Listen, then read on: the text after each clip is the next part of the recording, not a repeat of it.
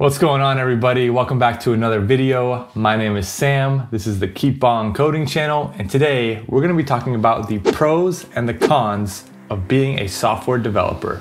Coming up.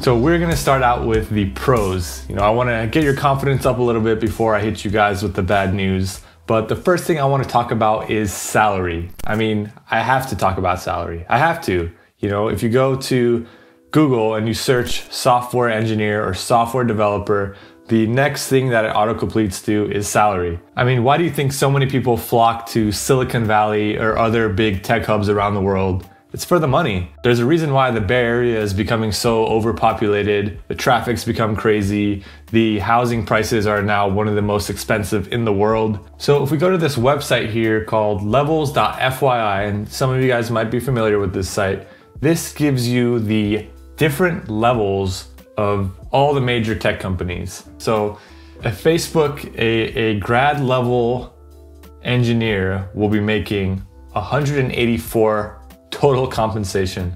When you factor in salary, stock, bonus.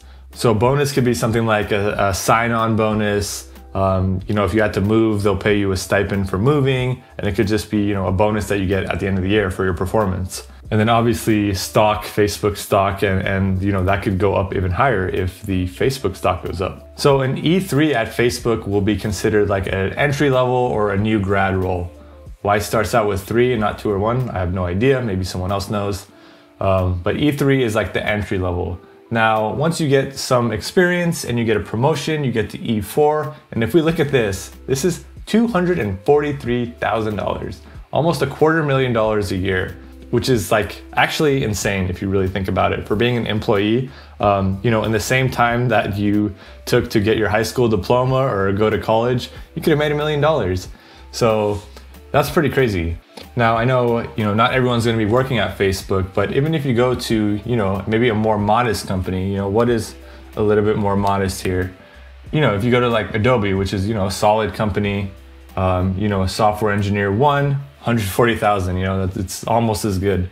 So the salaries are pretty insane, and that is one of the big pros of being a software developer. Now, I know money isn't everything, but I've heard people say, I don't care about money when I'm getting a job. They were like, yeah, I was interviewing with someone and they were talking about how much money they make, and they didn't know that I don't care about money. And I was like, okay, well, I bet you if your boss tomorrow comes in and is like, hey, you know what? Since you don't care about money, we're just not going to pay you anymore. But we still want you to come in and do all your, everything that you normally do. I bet you 99% or probably 100% of you will be like, nah, I'm not coming into work. Or even if we're slashing your salary by 25%, no one's gonna be happy about that. That's why I had to mention salary first. So for number 2, the second pro are the benefits that you get. Most companies are going to be offering you full insurance, like your vision, medical, dental, because they have to if they want to be competitive with the other tech companies. They have solid 401k matching. Google has a 50% match on your 401k, which is pretty crazy. So you can put up to 18,000. I think they might have raised it, but it's about 18,000. They will pay 50%. So you get an additional $9,000 a year just for your 401k. And then you just have the other benefits that they throw in, like they pay for your transportation, they pay for a lot of your education. Say you want to go get like a master's while you're working. A lot of people will pay for all or a lot of it. They usually have like a great maternity or paternity leave, free gym membership. Some companies have unlimited PTO, which is kind of questionable if you ask me. I've been in a situation where they had unlimited PTO, which wasn't really, but if you are at a good company that actually respects that, you can get a lot of time off, which is really nice. Another benefit is the free food that you get, right? I've talked about it before in my videos, your day in the life video. What are they going to be showing you? It's almost like a requirement that they have to show them putting food into their plate. It's like free food, filming yourself coding, and filming your commute. Those are the 3 requirements for those types of videos. But at some companies, you can go in, eat breakfast there at 8 or 9, get free lunch, and then before you go home at 5 or 6, go grab dinner. So you basically are not paying for any food. The next pro of being a software developer are the smart coworkers that you get to work with.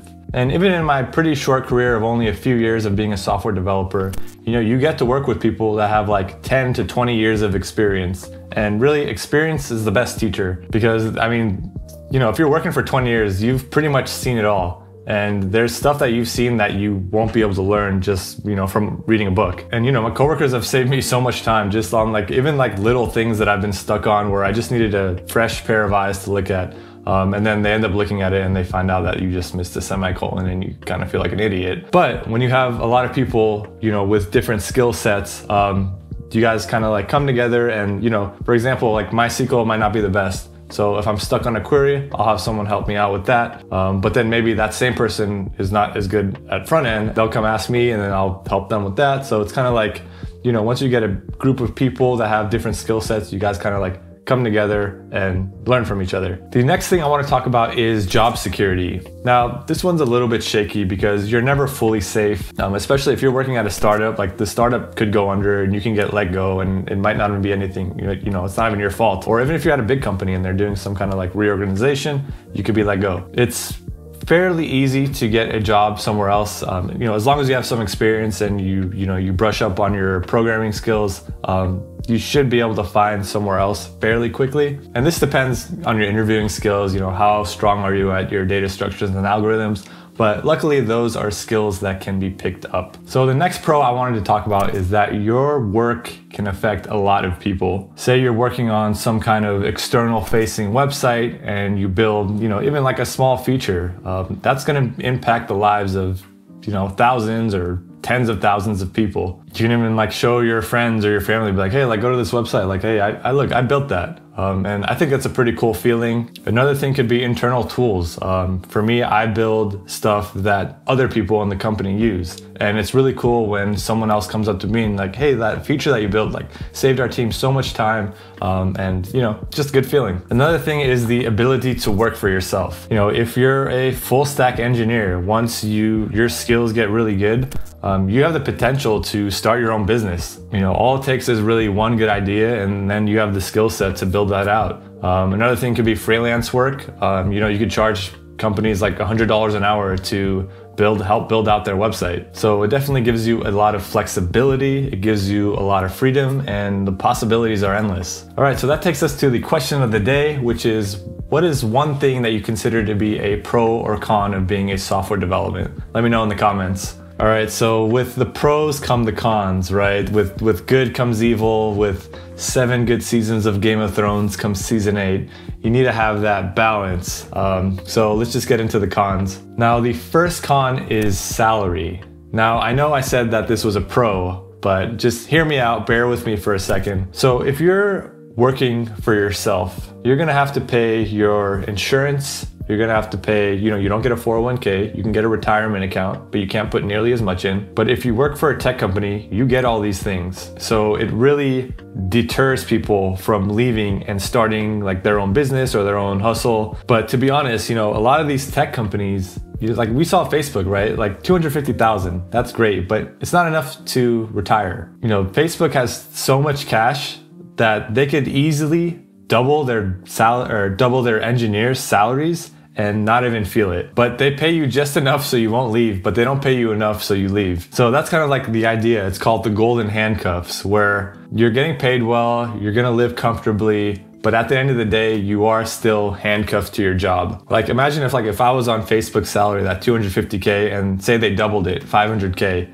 I would just work for 5 to 10 years, get $2 to $5 million, and then probably just go retire on an island or something. Now, some of you guys are totally fine with that, and I can't knock you for it. Maybe you have a family and kids and you're settled down. Maybe you don't care about okay, I want to go start our own business or something, and you're happy with that steady, solid income. The next con is the competition. Now, yes, there are a lot of software development jobs out there, but honestly, the majority of software engineers are only going for that top set of companies, which can make things very competitive when you're trying to get a job there. You guys have seen some of the interview questions that get asked at these top companies. They're difficult problems, and it's hard because you have a certain time limit. You have like 30 minutes to an hour to solve the problem. So, you have to code well. You have to code well under pressure.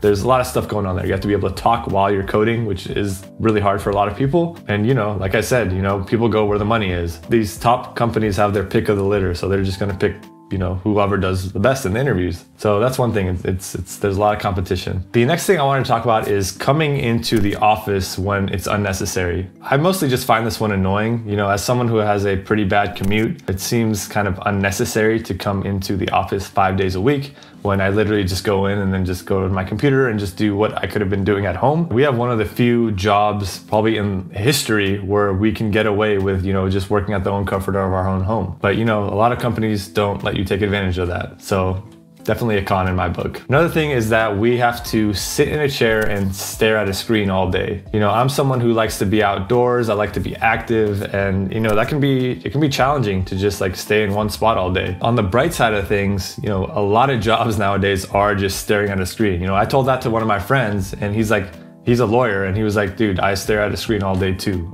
So it's kind of like where things are heading. One thing you can do is get a standing desk, and you can like sit and stand throughout the day, which is what I do. If you can get like one of those like electronic ones that keep track, you have presets of, the different heights. And supposedly it's better for you if you are sitting and standing throughout the day. Although there was like a study that said, standing throughout the day is not good for you. But then probably next month there'll be a study that says the opposite. So, I just kind of do what I'm comfortable with. The next con here is working in either old technologies or technologies that you don't want to work on. When you have a job, it's kind of like, okay, you need to work on this and you really don't have much of a say. Or if you're working at a company where honestly, like if it's more than like 5 years old, you're probably going to be dealing with some legacy code. Now, I don't know about you guys, but I really like new stuff and I like building stuff. I don't like digging through really old code. I've had to do that in a lot of my jobs, unfortunately. I mean, every job has things that you don't like about it. Even if you're like a professional athlete, you have to give interviews and deal with the media. So like every job has that. But like for me, that's like one of the big things that I don't like about our industry is just working with like old code. It gets,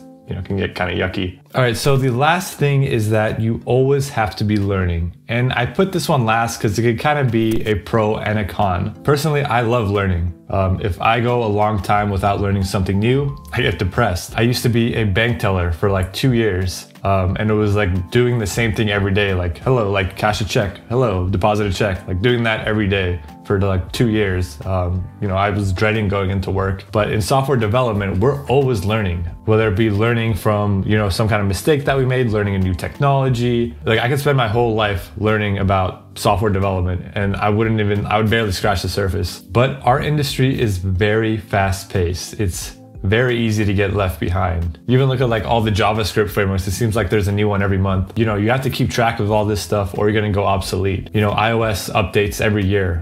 You have to keep your app updated or you risk the chance that it breaks. You can pretty much never chill or you're gonna be obsolete. I know it's harsh, but it's kind of like the survival of the fittest. That's why I say it's a pro and a con, and I really do think that. So those are the pros and cons of being a software developer. These are my personal opinions. If you guys disagree, that's fine. Just let me know in the comments. Make sure you guys, smash that like button. As always, thank you guys so much for watching, and I will see you guys in the next video.